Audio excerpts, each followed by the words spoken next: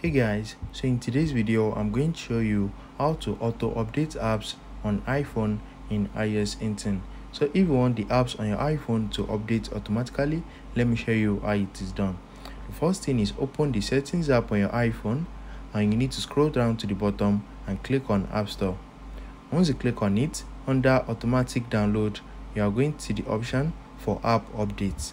Automatically install new app updates. So right here, just turn it on. If your one is turned off like this, you need to turn it on.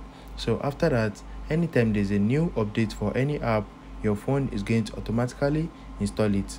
So I have noticed that this doesn't work perfectly. Sometimes there will be a new update for app and my phone is not going to install it. So if you want to check, you can just go to your app store. You can be checking this every week. I don't know, anytime you like. Just click on your profile icon on App Store and you're going to refresh. So just scroll down to refresh.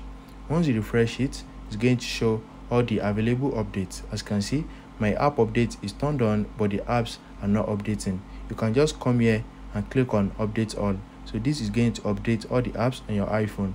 It's very easy. You can just come to this place maybe twice in a week or once a week. If you found this video helpful, smash the like button and subscribe to my channel for more amazing videos like this. Thanks for watching.